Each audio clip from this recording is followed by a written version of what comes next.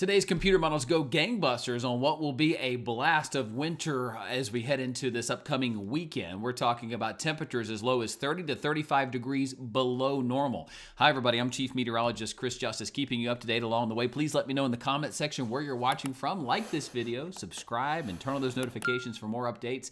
Folks, yeah, both the European and the GFS model agree on a system that's weak but reinforces cold air Monday. That'll bring snow to some areas in North Carolina northbound, and then we get into next weekend, which the models say are going to be a doozy. I mean, we're talking about this big plume of polar Arctic air coming in out of the Midwest. Look at that, 35 to 40 degrees below normal.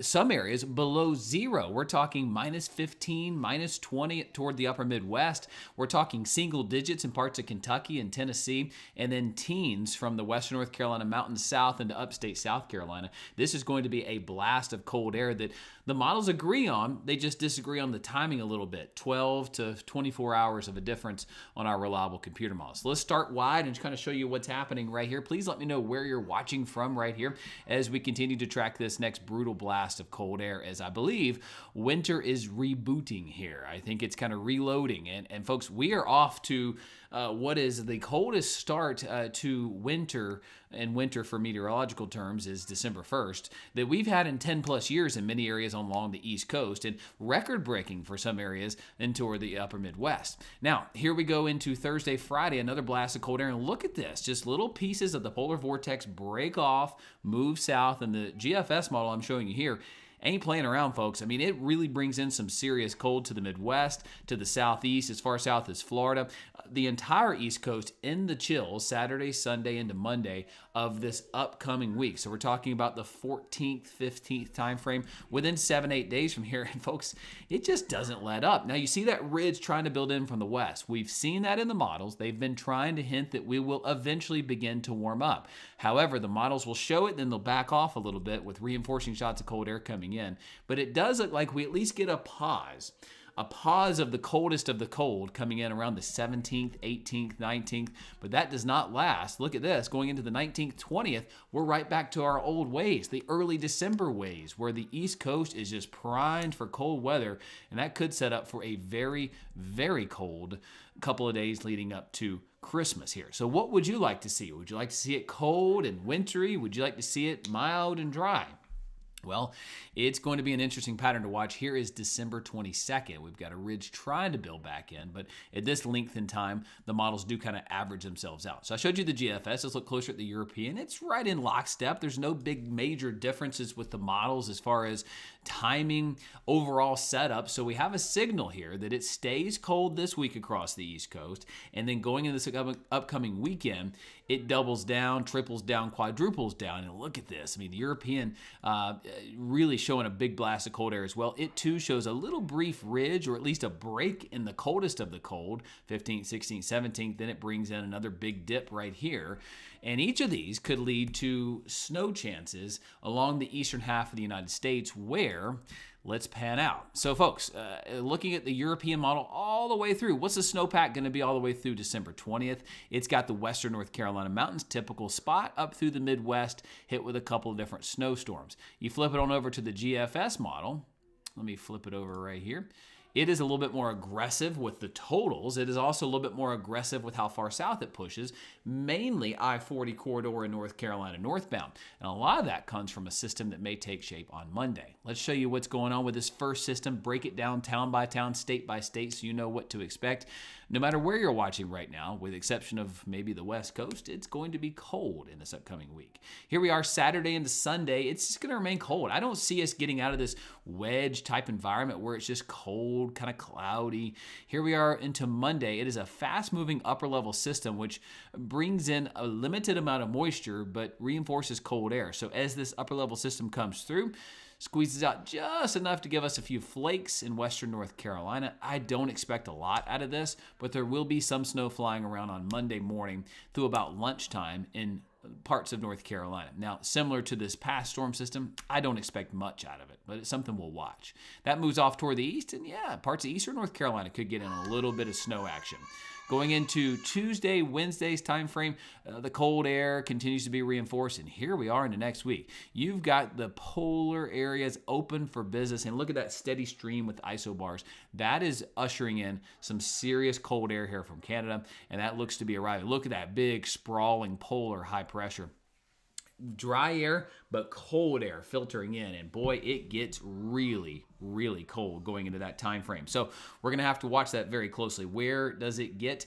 Who sees what? And what time does it get here? Let's break that down for you town by town right here and show you the different models. So Monday's storm system. The new NAM model does have us in on a little bit of interesting action as far as who gets what going into this time frame of going into, let me fix my map back here, going into our time frame of Monday. It's got a little bit of snow from I-40 northbound, but it also brings that snow line just a little bit further south here into Charlotte, Mecklenburg. Could you see snow flying around in Charlotte? Yes. Will it really amount to very much or cause issues? Probably not. But I do want you to know that the latest NAM model, which does go back and forth a little bit, doesn't show a lot. Nothing more in the Carolinas or Virginia above 2 inches, but it does show a dusting to a ½ an inch in and around Charlotte, Lake Norman. Does that happen, Catawba County? No, I don't think you'll see a lot out of this, but it's an interesting trend to watch. Do the models stay like that? Let's look closer at the European model as it maps out that Monday system. It's a quick hit. I mean, I-40 looks to be a good bet. Again, Catawba County, Hickory, east through Mooresville. I mean, we're talking about a little bit of snow flying around, but the issues, if there are any, would be mainly up toward the high country, and even there, it's not a lot. That system just reinforces the cold air this week, and here we go Wednesday, Thursday, Friday, pretty dry. Awaiting our Friday system. This is a Friday night, Saturday system on the European. Quick hit of some moisture, rain for most, but then it's the cold air that settles in behind this, and this is some serious cold air according to our European model. As we look at the European departure from normal, look at this. As it comes on through Tuesday, Wednesday, Thursday, we're all just so cold this week. I mean, there's not a day that's above normal, with exception maybe Wednesday by a degree or two. Thursday, we're moderating. Here we go Friday. Look at that cold air settling out of the Midwest. My, oh my. These are minus 20, minus 30 degrees below normal. So if normal for you is 58 degrees, your high for this time period, maybe next weekend, Saturday, would indicate you'd be 20 to 30 degrees colder than that. So 38 degrees would be a good bet across many areas. So 30s for highs, teens and 20s for lows.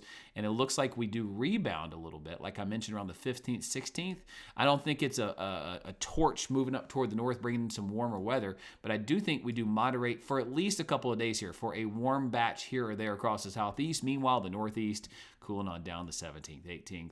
Here comes the second blast. That comes in 18th, 19th, and overall, December just coming in really cold. Look, a little fire torch showing up in the models here, but we have seen this a couple of different times on the European and the GFS to some degree. The GFS is similar in timing, maybe about 12 hours delayed. It's more Saturday night versus Friday night, Saturday morning. So it's about 12 to 24 hours late, but it's more intense. It's about 30 to 35 degrees below normal, stretching all the way to the panhandle of Florida. I'll show you those numbers in just a moment. All of Florida just in the freezer right here going into next weekend. I mean, this would be brutal, brutal cold. How cold, you might ask? Well, we're cold all week. I mean, there's no way around it. Single digits, teens up toward the Midwest and the Northeast, 20s and 30s for lows all the way far south. Here we go into next weekend. Notice those gray-white colors. Those are sub-zero right here. That's on the GFS and the European, by as much as about minus 15 for parts of Wisconsin, up through Iowa. Brutal, brutal cold coming in here for Missouri, Indiana.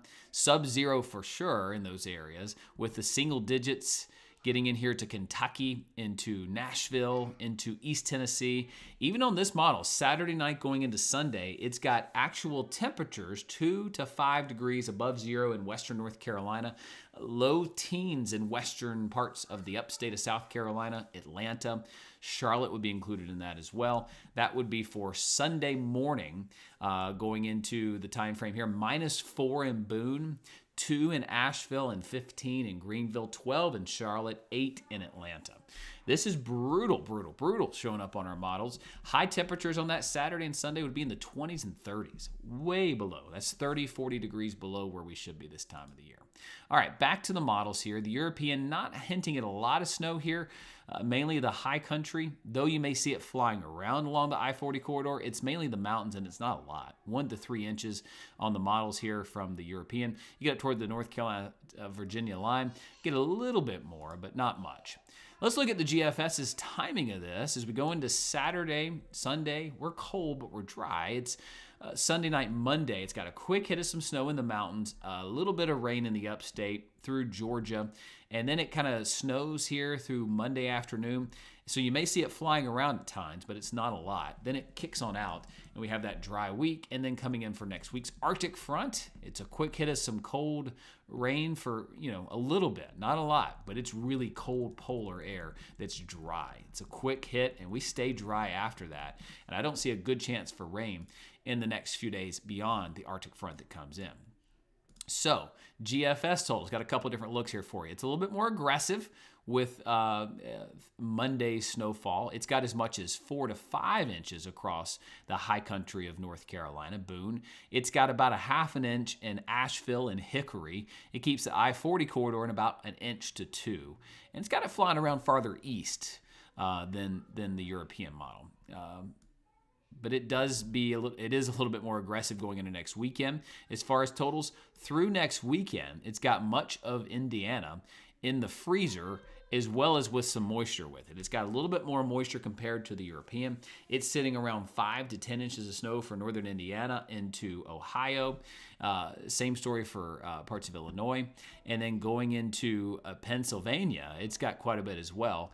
8, 9, 10 inches of snow. Now, this GFS model is a little bit of an outlier compared to the European, but let's look closer at the GFS, kind of under the hood. This is the ensembles. What the ensembles say? Well, it's got a little quick hit of some snow here across North Carolina, similar to its operational run. It's also got northern parts of Middle Tennessee and East Tennessee getting a little bit of snow out of this one on Monday. But really, as we go into next Saturday, Sunday's time frame, there is some support from the ensembles. The ensembles are basically running the model same way, just a little bit different here and there. That will allow temperatures to be accounted for up or down, moisture up or down as well. And if you end up at the same result, you kind of got some meat behind those bones on the operational run. And for Illinois, Indiana, Ohio, we're talking 2 to 5 inches of snow, which is pretty close to what that operational was, more like 6 or 7. So it does bring down the average a little bit, but not by much. Here's the Canadian for what it's worth. Sometimes they can settle a dispute for the GFS or the European, and it's not too far off. It's got some snow for the upper parts of North Carolina, quick hit of rain in upstate South Carolina, and really it's just cold air coming in all week. May moderate Wednesday, Thursday's time frame. Here comes that Arctic front. Some more snow breaking out toward Kentucky, up through West Virginia, Pennsylvania, New York. That's the Arctic front itself, and it's got some quick hits of some other snow as well, so it's kind of in line there with the GFS model. Either way, it's just mighty, mighty cold on all of our computer models. So the Canadian models ensembles, very similar to the GFS, it does sink a little bit of white stuff flying around in upstate South Carolina. I think that's a bit of an anomaly on the other models. It also has at least 2 to 5 inches of snow, northern Illinois, northern Indiana, up through Ohio as well. So either way you slice it, almost all 3 of our reliable computer models do show some measurable snow. The ensembles, as far as probability is concerned, do a pretty good job. Who's going to see 1 inch of snow or more? The red would be almost a guarantee. That's a 90% chance through the time frame here. You get into northern parts of Kentucky, that's about an 80% chance through the time frame here. And let's just back it up a little bit. Go through next weekend. Boone, 80, 90% chance. Asheville, about a 50% chance of 1 inch or more. I-40 corridor, not looking likely. 10 to 20% chance right in here in North Carolina. So even if you do get snow, it's not enough to cause problems on Monday. It does, however, start to pick up on this Midwest blanket of snow as the Arctic front begins to move on in. And it does look like the GFS is right there in line with that as well. Pretty guaranteed to see at least 1 inch of snow or more in these northern parts, dipping down into the Appalachian Mountains. It, interestingly enough, though, does taper this off a little bit further south, 10% chances along the South Carolina-North Carolina border. Again, those are common, very low odds, but it's something to watch out for here.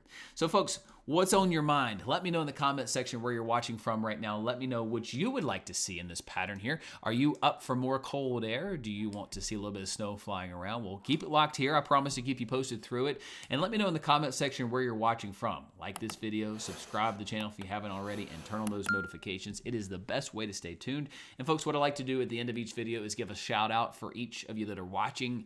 So next video, I will be doing that. So leave your comments right here. That'll help me know where you're watching from. I'll give your town, your city, your state a shout out. And I'll answer your questions if you have any about the pattern moving forward. Interesting enough, it is going to be a wild pattern.